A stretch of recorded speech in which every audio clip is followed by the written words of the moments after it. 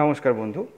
আজকে আমি যে ভিডিওটা এনেছি সেটা হচ্ছে ইংরাজির ওপরে। ডাব্লিউবিসিএস প্রিলিমিনারিতে 25 নম্বরে ইংলিশ থাকে। তো এতে অনেকেই 4, 5, 2, 3 মানে খুবই কম পান আর কি। তো সেই হিসাবে আবার কেউ কেউ 15-20ও পান। তো যেহেতু 4, 5 অনেকে পান, তারা কিভাবে অন্তত পক্ষে 8, 10 অবধি পেতে পারেন তার উপরে একটা এই ভিডিওটা তৈরি করছি। এইবার কথা যেটা হচ্ছে যে হয়তো আপনি এই ভিডিওটা এমন সময় দেখছেন যে আপনার হয়তো আর 3 মাস বা 4 মাস পরীক্ষার জন্য আছে, বা তারও কম সময় আছে, বা হয়তো আপনার সামনের বছর পরীক্ষা দেবেন, মানে 1 বছর আপনার হাতে আছে। তো যেটাই আপনার সিচুয়েশন হয়ে থাক, আমি সব সিচুয়েশনের উপর ভিত্তি করে একটা ভিডিওটা তৈরি করার চেষ্টা করছি। তো আমরা যদি 2017 সালের প্রিলিমিনারি কোশ্চেনটা দেখি, এই হচ্ছে 2017 সালের প্রশ্ন, এবং 2016 সালের প্রশ্ন বা 2015 সালের প্রশ্ন আপনি যদি দেখেন, অর্থাৎ বিগত 3 বছরের প্রশ্নের যদি ট্রেন্ড আমরা দেখি, তাতে কি দেখা যাচ্ছে দেখুন। এই যে এখানে না, টোটাল আপনি একটু প্রশ্নটা পরে ডাউনলোড করে বা কিছু করে আপনি দেখে নেবেন যে টোটাল 12 থেকে 13টা আছে হচ্ছে ফিল ইন দ্য ব্ল্যাঙ্কস। কোনোটা অ্যাপ্রোপ্রিয়েট প্রিপোজিশন, কোনোটা অক্সিলারি ভার্ব, এই ওই তাই অনেক কিছু আছে। এবার তার মধ্যে কি হচ্ছে যে যাই থাকুক আপনাকে 4টে অপশান দিয়ে দিচ্ছে। সেই 4টে অপশানের মধ্যে থেকে আপনাকে এটা ফিল করতে হচ্ছে। তো এবার আমার আইডিয়াটা হচ্ছে, দেখুন, আপনি যদি একটা এরকম বই আপনার কাছে থাকে, অবজেক্টিভ জেনারেল ইংলিশ, এই এস চাঁদের, আর এস আগরওয়াল, বিকাশ আগরওয়ালের বইটা, অথবা এইটার বদলে যদি আপনার কাছে এই অবজেক্টিভ জেনারেল ইংলিশ এসপি বক্সিটটা থাকে, এই দুটো বই আমি প্রেফার করছি, কারণ এই দুটো বইতে না প্রিলিমিনারিকে টার্গেট করে সেরকমভাবে জিনিসগুলো লেখা থাকে। তো আবার যদি অন্য বই থাকে তাতেও হবে, কিন্তু জিনিসটা এরকম এই প্রিলিমিনারি অবজেক্টিভ টাইপের হওয়া চাই। এই দেখুন, এই যেরকম অবজেক্টিভ একটা প্রশ্ন, 4টে অপশান, এরকম টাইপের হওয়া যায়, যে কোনো বই হলেই হবে। তো দেখুন, এই বইটাই আমি বলি, এই যে এই বইটা যেটা আর এস আগরওয়াল আর বিকাশ আগরওয়ালের আছে, তো এই বইটাতে দুটো চ্যাপ্টার আমি ফলো করতে বলি। যদি আপনারা দেখতে পান, আমি শিওর না আপনি দেখতে পাচ্ছেন কি না। এখানে আছে সেন্টেন্স কমপ্লিশন, ইউনিট 3 এর মধ্যে চ্যাপ্টার 11, সেন্টেন্স কমপ্লিশন এবং প্যাসেজ কমপ্লিশন। তাহলে আমরা সেন্টেন্স কমপ্লিশনটা একটু দেখি। তো দেখুন, এইখানে হচ্ছে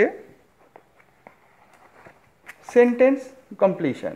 এখানে দেখুন, একটা প্রশ্ন দেওয়া আছে, 5টা অপশান দেওয়া আছে।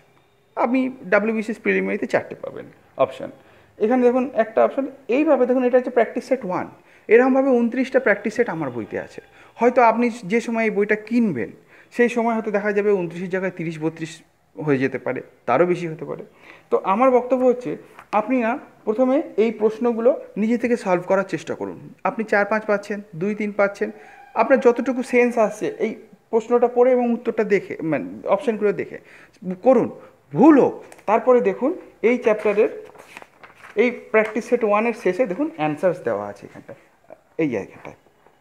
তাহলে কি হলো, আপনি প্রথমে করলেন, ভুল হলো, আবার আপনি সঠিক অপশানটা দেখে নিলেন, হয়ে গেল। এইভাবে আপনি যদি রোজ একটা করে করেন বা রোজ দুটো করে করেন, যাদের ইংরেজিতে খুবই অবস্থা মনে হচ্ছে কি তারা হয়তো পারছেন না, 2-3টে করে করুন, দেখুন ভুল হোক, আমি বলছি ভুল হবে।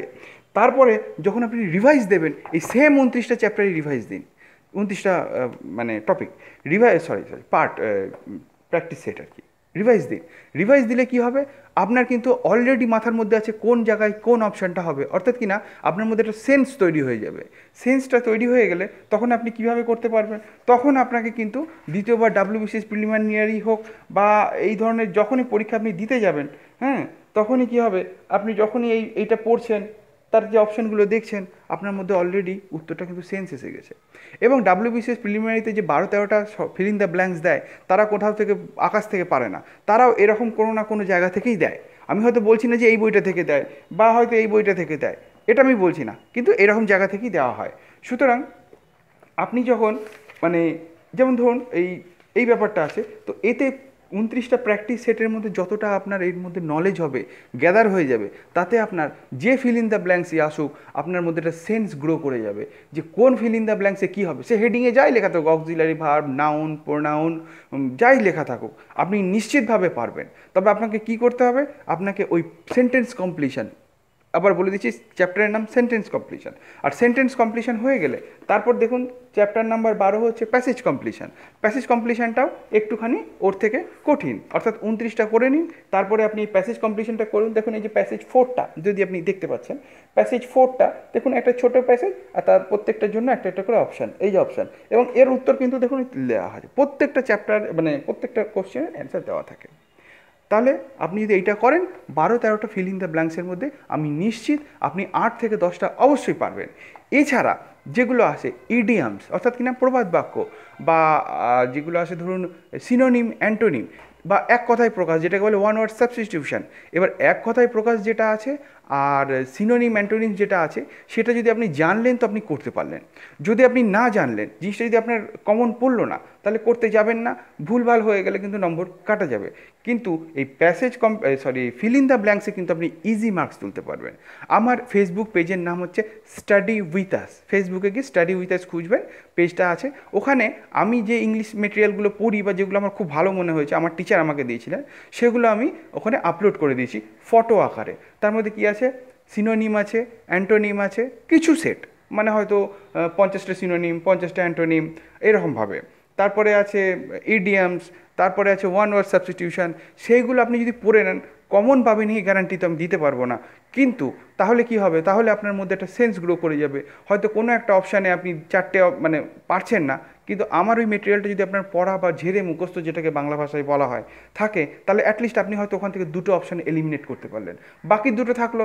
আর আপনি যে এই প্যাসেজ যদি কমপ্লিশন করেন, যেটা আপনাকে একটু আগে বললাম, তাহলে আপনি নিশ্চিত থাকুন যে আপনি খুব ভালোভাবে ইংলিশে দিতে পারবেন। এবং আমার বিশ্বাস আপনার হাতে যদি যতটুকুই কম সময় থাকুক, আপনি আজই শুরু করে দিন, কোনো রকম দেরি না, আজকে না কালকে করব, আজকে আমার এই কাজ আছে, কোনো রকম বাহানা চলবে না।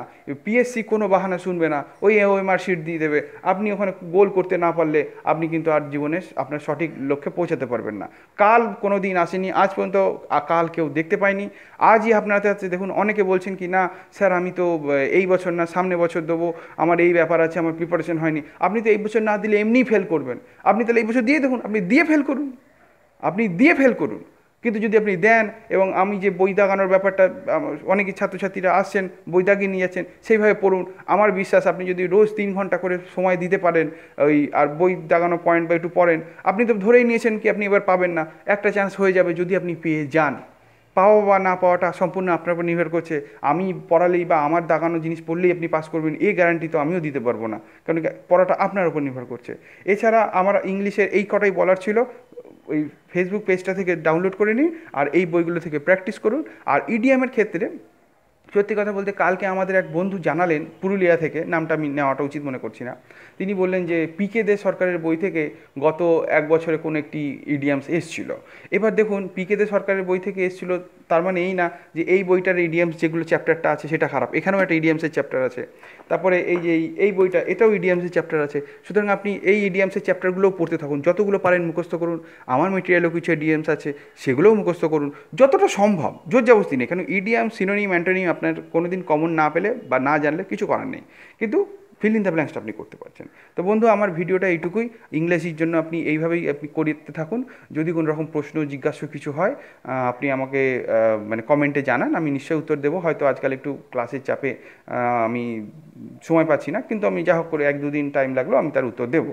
তো বন্ধু, ভিডিওটা দেখার জন্য ধন্যবাদ। আর যদি এই দুটো বই আপনার কাছে না থাকে, আপনি ইন্টারনেটে কিনবেন বলে মনে করছেন, বা আপনি বইয়ের দোকানেও পেয়ে গেলেন, খুব ভালো কথা, তাহলে আমি এই দুটো বইয়ের লিঙ্ক আমি আমার ভিডিও ডেসক্রিপশানে দিয়ে দিচ্ছি, সেই ডেসক্রিপশান থেকে আপনি দেখতে পারেন বই দুটো। আর ভিডিও দেখার জন্য ধন্যবাদ বন্ধু। ভালো লাগলে আমাদের চ্যানেলটা সাবস্ক্রাইব করুন। জয় হিন্দ।